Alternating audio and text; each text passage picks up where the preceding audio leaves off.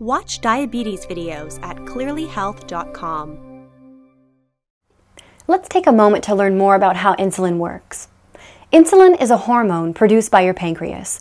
It controls the amount of glucose in your blood and helps your body use glucose as energy. In people with type 2 diabetes, your pancreas doesn't produce enough insulin, and your body is resistant to the insulin it makes.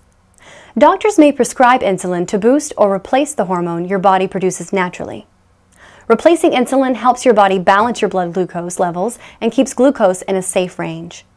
Since pancreas function tends to get worse naturally over time, most people with type 2 diabetes end up needing to take insulin at some point. Now that you know a little more about insulin, you can have confidence in this way of managing your type 2 diabetes. For our full library of healthcare videos, go to clearlyhealth.com.